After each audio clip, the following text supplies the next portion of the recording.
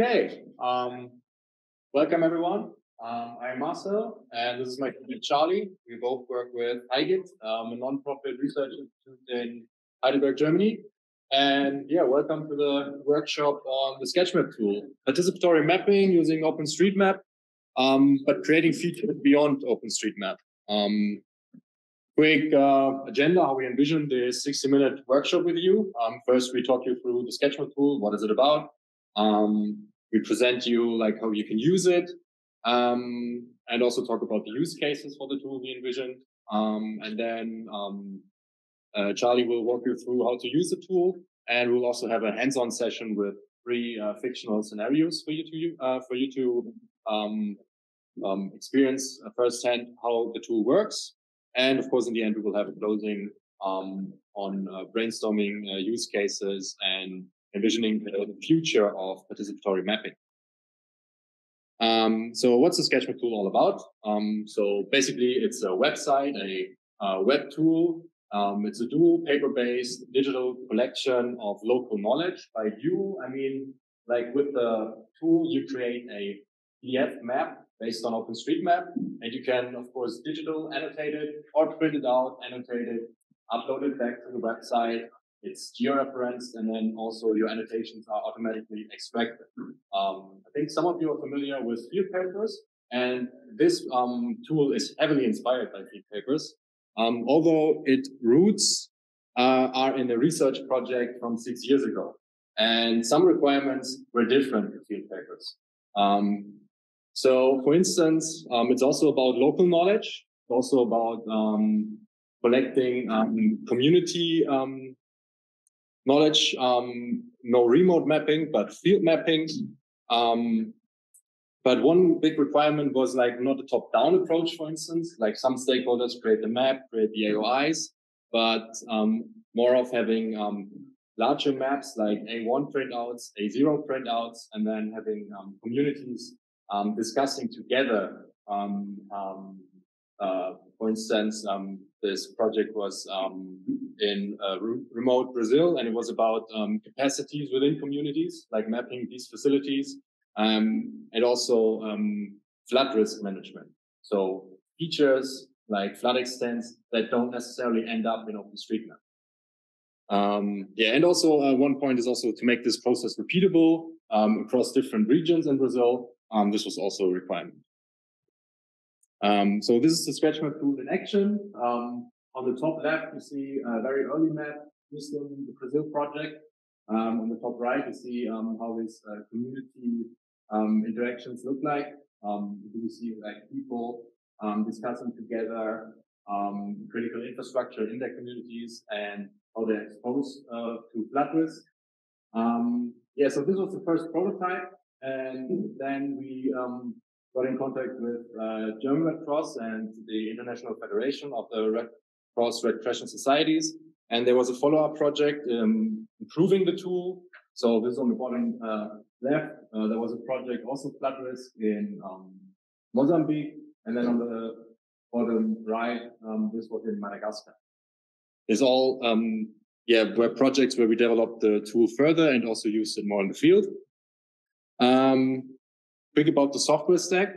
So software is built in Python. It's basically a Flask web backend. And the main task of the tool is, as I said, create the maps and download them in. And if you're done with your mapping, upload it back and the georeferencing and the automatic extraction. This all happens with a salary task scheduler, and it all happens. It also needs to be asynchronous and parallel as you have multiple users. Maybe some brief words about how the automatic extraction of annotations happens. Charlie will work you through that in detail, but basically you create your extent you're interested in, you download your PDF map, you get a QR code, you save it also in our database. There, when you upload it, the QR code is matched again, and then a diff is created with your scan and the original map. And then we take the gray value out of your annotations. And then this way we can also differentiate between different colors. So maybe you have the use case of, okay, critical infrastructure mapping. And you choose a distinct color for health-related and others for like social facilities, for instance. And there's also a quality report plugin. This is a different service we build and maintain in our research institute. I talked about that earlier in a lightning talk. This is called the OQT, or Awesome Quality Analyst. It's a platform where different quality indicators based off OpenStreetMap come together with intrinsic and extrinsic quality checks. For the sketch map, we don't use all the quality indicators, just the coverage and currentness of the road network and amenities. And of course, it always depends on the use case. We don't need a perfect map for the sketch map to use. We don't need a super complete map. But of course, we need to, depending on the use case, the participants to be able to orient themselves on the map. So of course, you can do that by just looking up your area of interest and deciding like that subjectively by yourself. So this is just an like added database decision support. Yeah, and Charlie will walk you through how to create your map. And yeah. So yeah, imagine here we're trying to start a project. First, you would go to our website, sketch-map-tool.higa.org, and the first thing you're going to see are these two options. And so on the left-hand side, you see create a sketch map, and on the right-hand side, digitize the sketch map. So digitize, that's the second step after you've already done your annotation. So you're going to start on the left, and you're going to create your own sketch map. From there, you're going to have to select what your area of interest is. So here, this is from a project we did in Somaliland. We're looking at Hargeisa. We have a paper format of A4, an orientation of landscape. A lot of that's going to determine what you want to actually do in your project. So if you're doing each individual is doing their own map, maybe A4 makes sense. If you're doing a group format, something larger might be better. And from there, you're going to go on to the next scene after you've selected it. This is going to take a minute or two to load. And then you can have on the left-hand side, the quality report, and the right-hand side, the actual sketch map template. The quality report is what you just mentioned. It makes sense to download both of it, but if you already know you aren't too concerned with the data, you could skip that. But you know, the actual sketch map, the output is the download PDF on the right-hand side. From there, what you can get is this. So here you can see a few different versions of that Hargeisa project we did. So you can see here we have a larger format on the left, a smaller one, and then again, portrait orientation. And the key thing here is just you want to modify it to what your purpose is. If you're doing something that's specific, you can always change it to that. And here you can see the QR code that Marcel mentioned, as well as some small globes on the outside that's actually going to be used for the georeferencing. In terms of the data quality report, we use a basic traffic sign signal. So green, everything's okay. Yellow, maybe there's something to pay attention to. And you have separate ones for the different indicators. And again, it depends on your project. If you care about the roads, pay attention to that indicator. If that doesn't really matter and you care more about amenities, there's a separate indicator for that. So this is more so if that is important to your project. This doesn't, for many projects, you won't even care about the quality report. It's just what your purposes are. So now that you actually have your map, here's one where we've already completed it. In this case, we digitally drew on it. You can do it either digitally in any type of editing software, such as Paint, or you can actually manually yourself draw on it with a marker. And here we've drawn 3 circles or 3 polygons, right?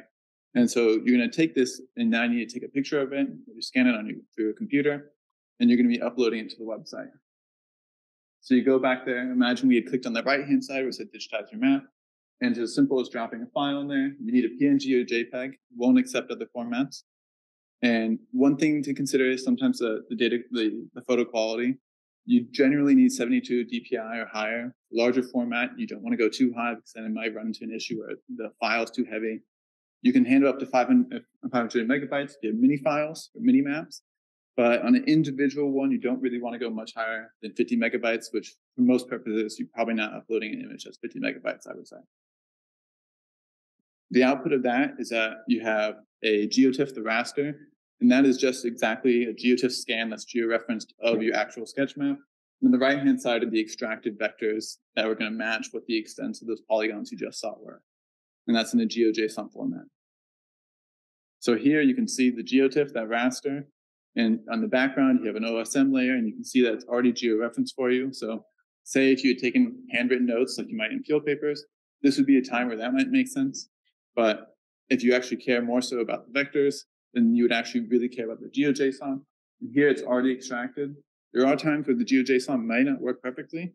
And in that case, you can go back to this and manually input it in your GIS software of choice. But generally speaking, this should work out well, so long as your markers are cooperating and you have a good scan of it. In terms of our use cases that we've done so far and we've considered, we've done it a lot with flooding, especially with Red Cross, Red Crescent societies.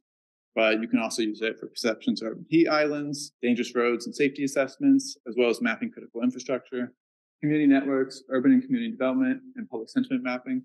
As we just saw actually in one of the previous presentations, they were looking at to map amenities. You really can, anytime you're taking any type of annotation of a map, you could adapt that to this purpose. It's really whatever you want to make it to be. The goal is that it's a simple way to digitize, georeference, and extract vectors from a handwritten object. So some of the common pitfalls, we can recognize a few colors right now. Red and blue will be your best allies. Those work the best. And you can use multiple colors, though it will sometimes throw certain errors. We had one recently where I was using red, blue, and green. And for some reason, it just wasn't differentiating the green. It was recognizing the object, but it was just not seeing that it was a different color. But we have another one where it's red, blue, and pink, no problem. So it's just something that we're working on right now. These are the colors that are going to work best: so red, blue, green, yellow, turquoise, and pink. Another thing to pay attention to is how you're doing your polygons or your drawings. So on the left-hand side, you have that reverse C. If you were mapping a road or river, that'd be totally fine. But if your purpose here was to do a circle, you really want to make sure to complete that polygon because it's going to read it as that. The vector output will be what that looks like. So again, if it's a road, totally okay. But if you wanted that to be a circle, you really need to complete it. It's the same thing with the one next to it. This might be just a simpler way of filling it in, right? But what that's going to read as is a circle along with two separate lines in there. And so you just, if that's what you want, great, but just be mindful of what you're drawing. It's going to take it quite literally. And then the same thing with that, the one in the center. The issue there was that it's going to start reading that top part of it as kind of a faded line. So some of those pixels are going to read in as a green. Some of them won't read in. The GeoTIFF will pick it up, but you just want to be careful that you're having a full completion there. And so the bottom, the two on the far right side are really what you're aiming for. So either a simple outline or a fully filled in circle, or whatever your shape will be. You can do a square, it's all the same. Another thing to pay attention to is the print and scan quality. So as Marcel mentioned, we're doing a difference approach. So it's taking the original one you have and then it's taking your scan and it's looking at the difference in the pixels there, right? And the colors. So if you have a very dark image, it might have some issues reading those actual colors. And the same thing goes when you're looking at the quality of the image. We have to register the QR code and then it has to take in those georeference globes that you can see on the edges. And if those aren't quite visible because your scan was poor or your image was poor, that could cause a problem. Generally speaking, nowadays cell phones are pretty good. So long as the room is pretty well lit, it shouldn't be too much of a problem. But it's just something to be careful of, especially in circumstances where you might not have the best equipment available. So here are those globes I mentioned. You can obscure these and it can potentially mess with the georeferencing. So we have quite a few of them, so there's a lot of redundancies. But say if too many people were to draw on them, that you might have some issues with it actually georeferencing properly. So the goal here is that you shouldn't be marking on those. Shouldn't be too much of a problem, but again, just something to be mindful of. Okay, so that was pretty much the walkthrough.